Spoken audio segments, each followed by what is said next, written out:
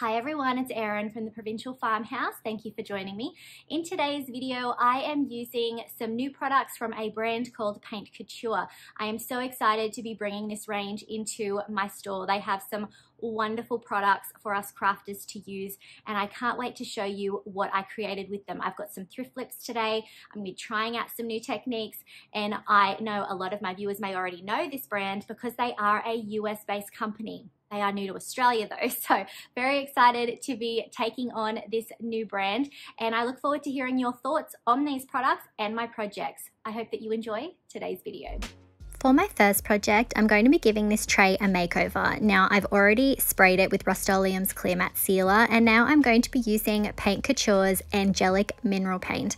It's going on really beautifully. This is the first time that I've used this paint, and it's going to take 2 coats to get the coverage that I want. Now, this is a all-in-one paint. It has a primer and it also has a built-in top coat. So very excited to be having this in my shop soon. It won't be in the first round of products that I get, but it will be in the second. So as you can see here, that second coat is filling it in beautifully.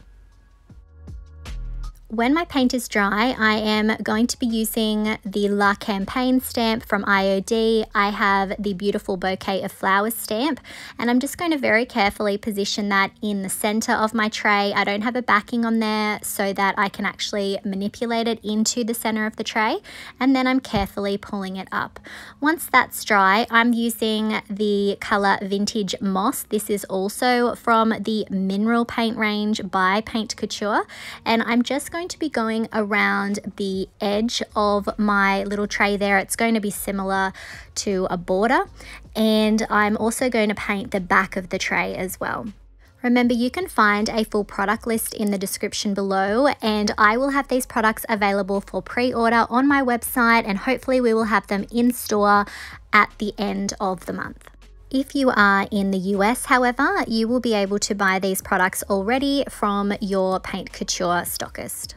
Next, I'm going to be using Paint Couture's Crackle Step 1. I'm so excited to have a 2-step crackle to use finally. So I'm going to go over my entire tray with Step 1. Now, when you're doing this, you want to think about having it on a little bit thinner if you want thin cracks, a bit thicker if you want big cracks, and then you have to let this dry and wait until it is a little bit tacky for Step 2, which is what I'm coming in with now. I've got a different brush to apply it, and I'm going to go in and apply it over the top of my first coat. So as I said, you want your first coat to feel tacky.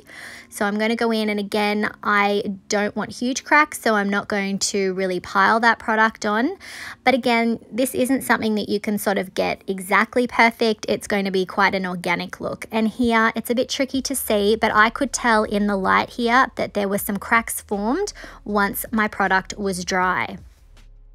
Next, I'm going to be using Van Dyke Brown Antiquing Glaze by Paint Couture.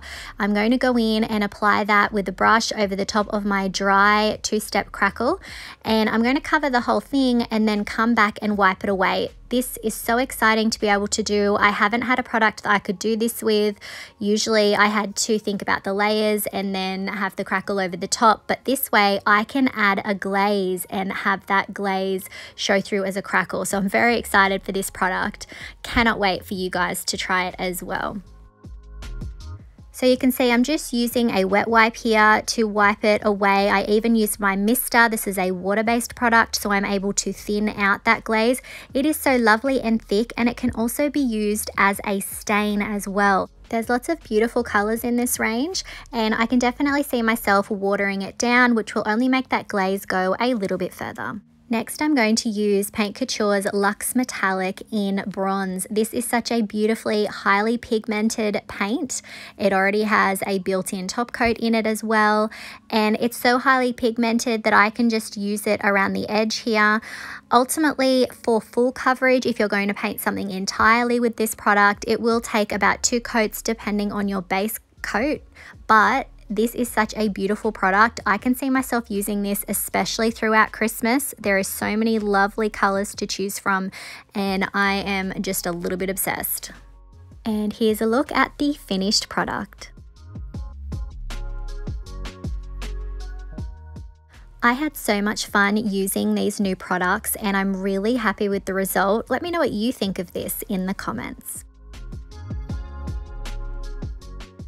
For my next project, I'm going to use this little wooden plaque that I thrifted, and I'm going to give it 2 coats of the Paint Couture Angelic Mineral Paint. We used this one at the start as well, so it's going to take 2 coats to get the coverage I want. This paint is so beautiful and smooth, and like I said, I won't have it in the first round of products available on my website, but I will be adding it shortly.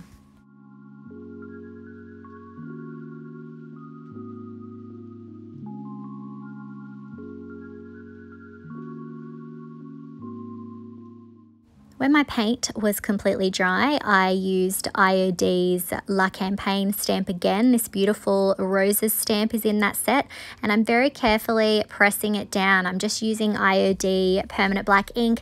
This one is on a backer. I've got a lot of room to manipulate the stamp here, so I can have that on the plastic. And I'm just going to change the different angles that I'm applying it, and then I'm also going to add another part of the stamp down the bottom just to extend that little pattern. And that's the thing about these stamps, is that you can actually just take bits and pieces that you want from it. You don't have to use the whole thing.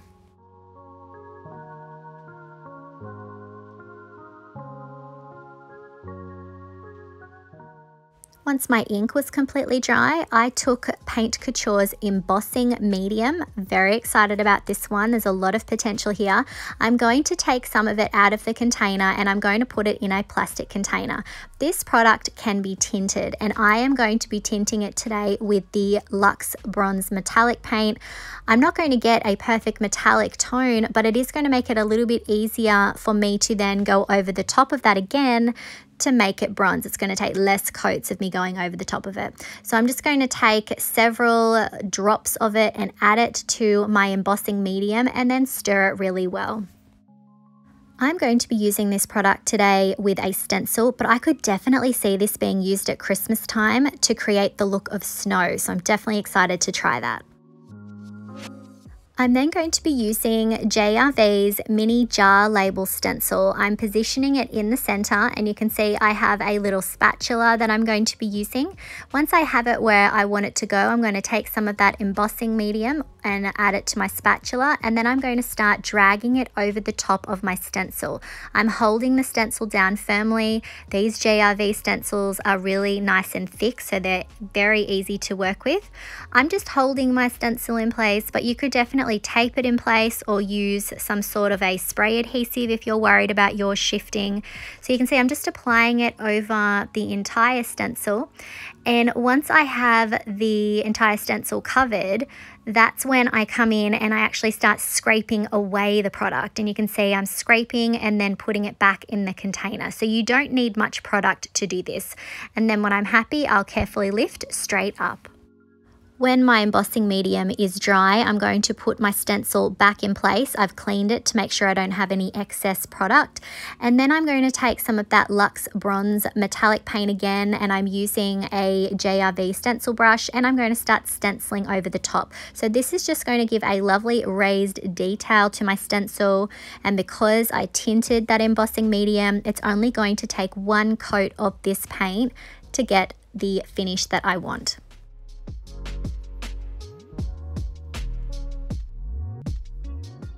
Once I've finished my stencil, I'll pull it straight up, and you can see that it has given it a beautiful raised detail.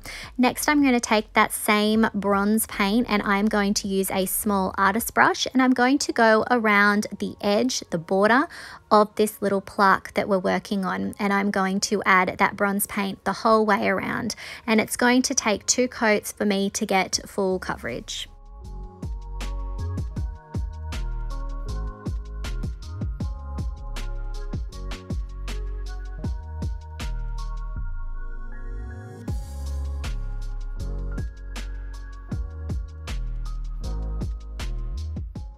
When my paint was dry, I grabbed that Crackle Step 1 again, and I'm going to apply 1 coat over the top of my plaque.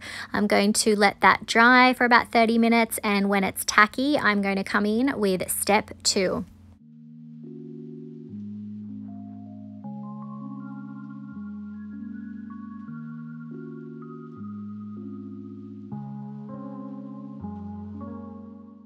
Once my step 2 is dry, I'm going to grab that Van Dyke Brown Glaze again, and you can see I'm just putting a little bit into a plastic container and I'm going to water it down with my mister.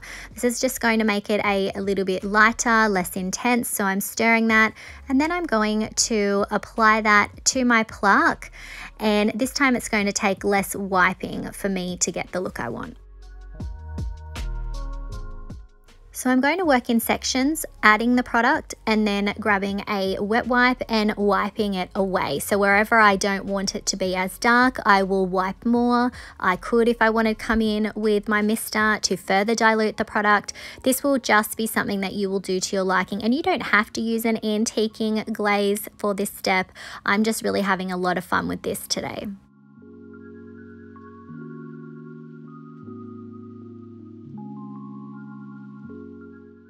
And here's our finished plaque.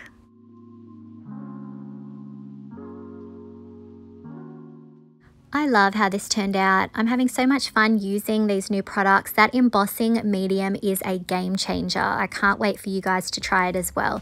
Let me know what you think of this in the comments. For my final project today, I'm working on this little ceramic bird that I got, and I'm going to be painting the entire piece in that angelic white mineral paint. I'm going to paint it all one color so that it's all one even tone for our next step.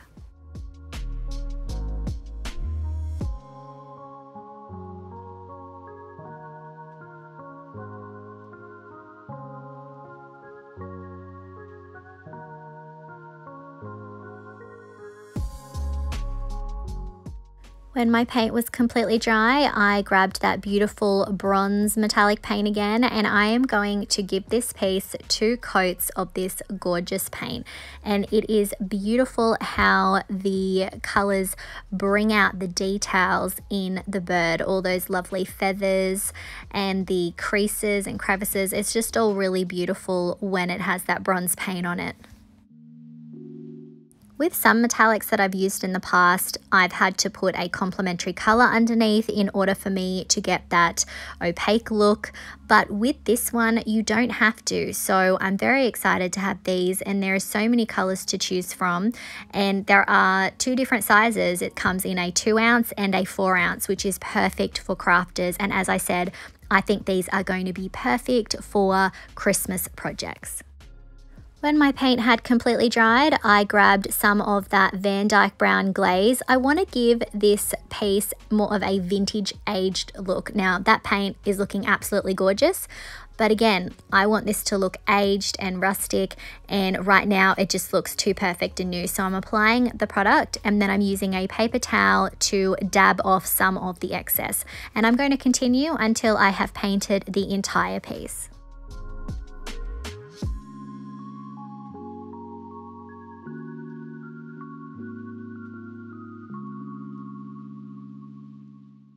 And here's a look at our finished bird statue.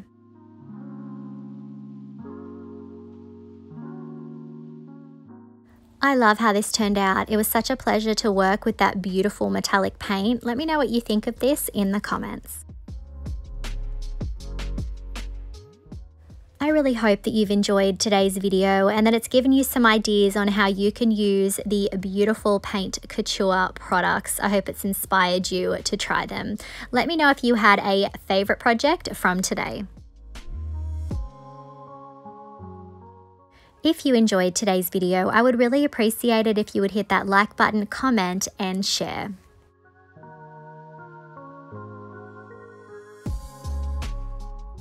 If you haven't already, I would love it if you would hit that subscribe button and the notification bell so that you don't miss out on any of our videos.